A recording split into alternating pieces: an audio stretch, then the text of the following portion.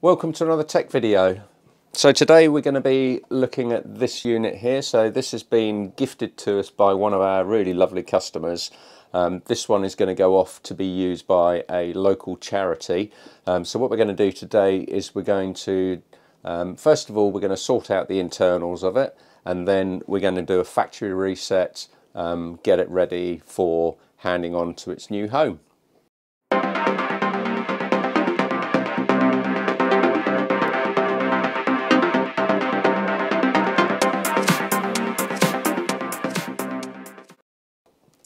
This unit here it's an HP ProDesk 405 G4 mini desktop PC, as you can see here. So we're going to run through the ports that it comes with and also have a look at the internals and clean it up and then get it ready. So let's have a look at the device. So a couple of USB high-speed USB 3 Type A ports on the front. We've got a headphone jack, and then we've got a dual microphone and headphone jack, which is the headset jack. We've got our hard disk LED light. We've got our power switch. On the back, we've got two display ports. We've got another couple of USB ports. These are again high-speed USB 3 ports. We've got a VGA out. We've got two USB 2 ports and a gigabit network interface. The top we've got our Kensington lock and then our power input. So let's get inside the unit itself. So to get inside, you undo the little thumb screw on the back of the unit here, and then the whole front case slides forward and lifts off like that. And inside there's not a huge amount to look at really. So this tray here is for an additional 2.5 inch either SATA drive or 2.5 inch SSD drive. On the front we've got our speaker. That's pretty much it. And under here this is our fan, and then we've got our heatsink under here. So what we're going to do this morning is we're actually going to remove this assembly and we're going to give the unit a good clean out. So to remove this fan assembly, this top section here, the fan just lifts up and slides out. As you can see here under the heatsink, it's fairly dirty, so we're going to give this a good blowout. But first of all, we're going to remove the heatsink itself. And to actually get this out, we've got to remove the tray here. So we're going to undo these two screws at the front.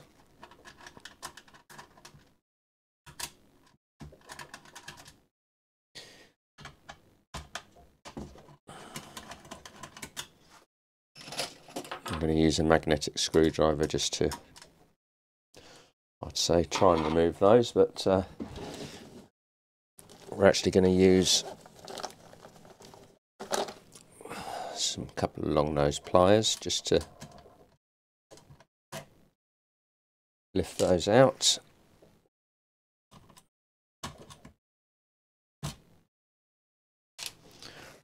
Like so. We're going to leave the fan connected at the moment because that runs all the way back through here. So we're going to see if this will slide forward now and lift out, which it does. Now you've got to be careful because you've got the SATA connector ribbon cable over there. So we're going to just slide that forward, lift that up and leave that over the back. Under here we've got our M.2 drive, which is a Toshiba 256 gig 2280 drive that sits in the slot there.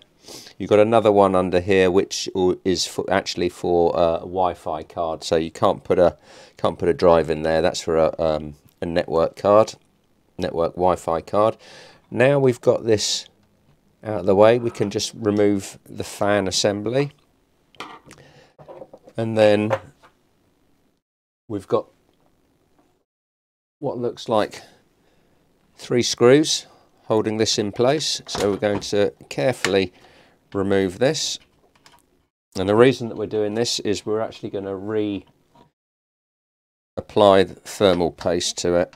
We're going to clean off the old thermal paste and we're going to reapply some new thermal paste to make sure we've got longevity,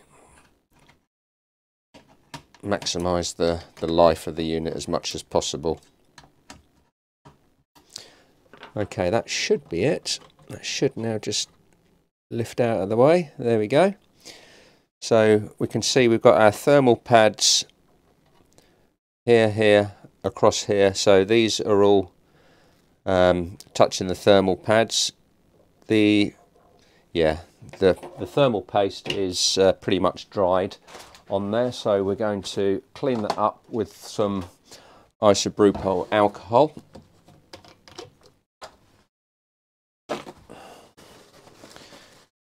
And we're just going to take some, put it on the cloth, and then wipe off the thermal paste that we've got on here.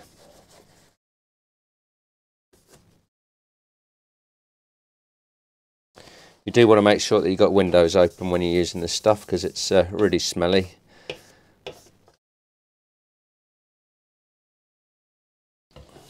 And again, give this a good clean. There we go.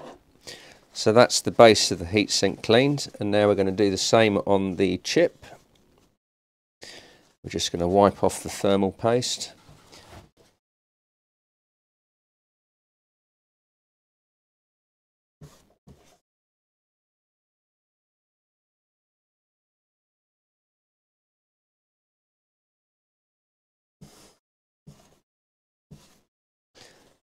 Okay, so the chip in here is an AMD Ryzen 3 Pro 2200 GE. So the G stands for, comes with Radeon graphics. I believe it's probably version 7 on this CPU. Once you've finished with the alcohol, you want to take that, get the lid back on as soon as possible. So now you can see that we've got our chip nice and clean, we've got our heatsink nice and clean, and we've got 8 gig of RAM in here. So all we're going to do at this point is we're just going to take a brush and we're going to give it a light dusting. Make sure that everything is as clean as possible. Give it a little brush on there.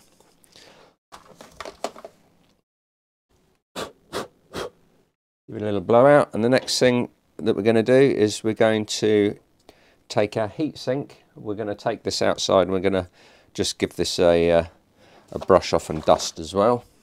That's in pretty good condition. Okay, so now we have got, we're going to be using some Arctic thermal paste. This is MX2 thermal compound, and you don't need a great deal of this. So in our experience, a pea-size amount in the center of the CPU is sufficient. Like that.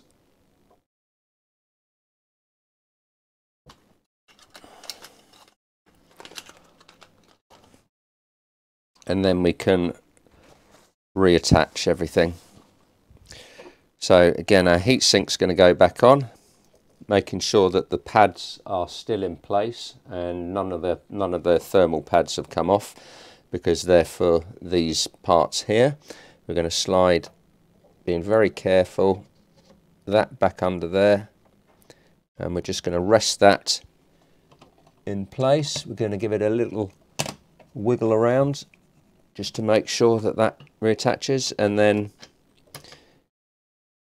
we're going to screw down in succession, couple of turns on each of the mounting screws, 2 turns, 1 turn, and 1 turn, and you want to keep going around until the heatsink won't go down any further. These screws have got springs on to make sure that you can't over tighten them, but it gives you sufficient pressure on your CPU for adequate cooling.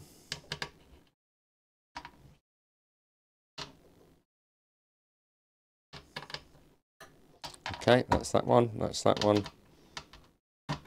one. Okay, so while you've got the fan out, you want to give this a little dust around as well. With a brush is more than adequate. You can use a blower if you want to. We're just going to use the paintbrush just to get in there and give everything a good dust off.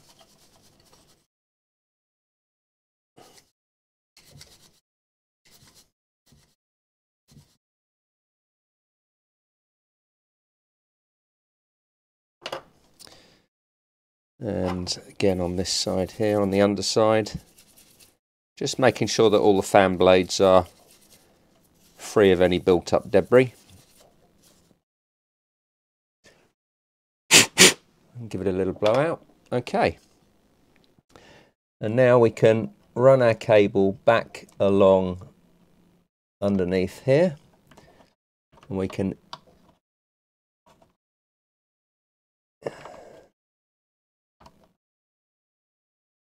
insert that back into the correct position. There we go, so that clips in, just sits on top of the screws at the front, and there's two mounting points at the back, and we're going to run our cable underneath there. Okay, so that's that done. And now we're going to take our drive cage, and again we're not using an additional storage device in here, so we're just going to take this and put this back.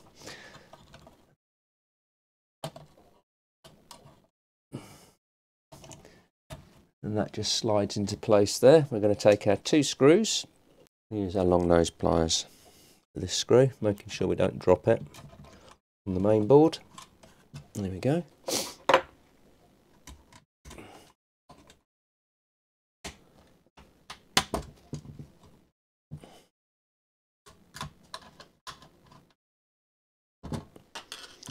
Okay, that's all back in place, and now we're going to take our cover and we're just going to dust along the inside, make sure that these holes are clean from any debris, giving the unit as much ventilation as it's going to need, and then that goes back on the top. So this comes with 8 gig of RAM.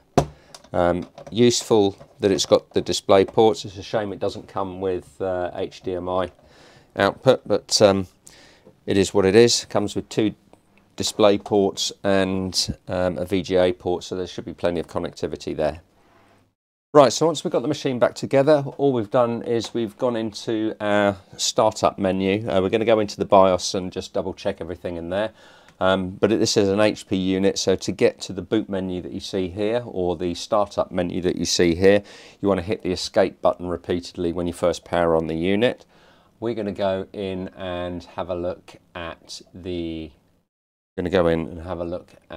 BIOS setup. So that is F10. There we go. We're going to go into system information and we're going to have a look at it, and there we go. We can see that we've got our Ryzen 3 Pro 2200 GE with Radeon graphics, 8 gig of RAM, system BIOS as you can see here. So this is a fairly recent BIOS. That's pretty much it in terms of that screen. Again, we can drill down in and have a look at the cache on the CPU. So looks like the clock speed 3200 megahertz, and that will be boosting up to potentially 4 gigahertz. Memory speed running at 2667 megahertz with 1 RAM slot available, so 1 8 gig SODIMM slot there. Nothing in there of any interest. TPM embedded security, let's have a look at that. Okay, so this has got a TPM2 chip, so this will quite happily run Windows 11, which is quite good.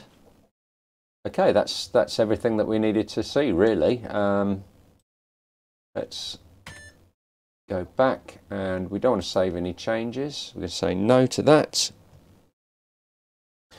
And then we can go ahead and now factory reset the unit. The first thing you want to do is, obviously, we're going to log in. Now, because this is being used by a local business, we need to do a factory reset. We can ignore all the stuff that we've got installed on this at the moment, which just so happens to be Office 365, and that's pretty much it. So we're going to go and going to search for reset, and we want to click on reset this PC. Okay, there are a number of options, so we're going to choose the basic option. We're going to click on Get Started, and we're going to click on Remove Everything, and then we're going to click on Next.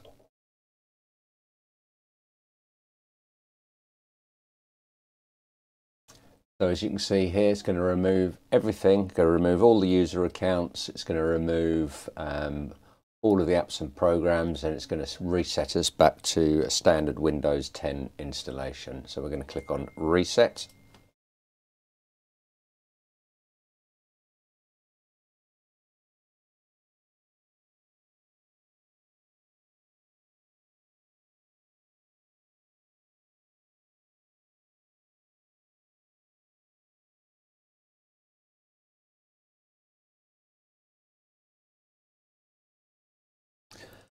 And once the machine hits 100%, it should reboot. And at this point, it's reinstalling Windows from the recovery partition that's on the drive. Okay, and that's it. So once you see this screen, Windows is ready to start installing. Now you can run through the installation script for this and get it set up. However, because this is being re-gifted to a local organisation, we're going to leave this as it is and let them run through the setup so they know that there's absolutely nothing on this machine, and in fact it's being cleaned. So all we're going to do at the moment is press and hold the power button to switch it off, and then when it gets switched back on, Windows will start up and they'll be able to get to this screen and continue the installation. So if you found that video useful, give it a thumbs up. Don't forget to subscribe to the channel. Just want to say thank you for watching, and we'll see you in the next one.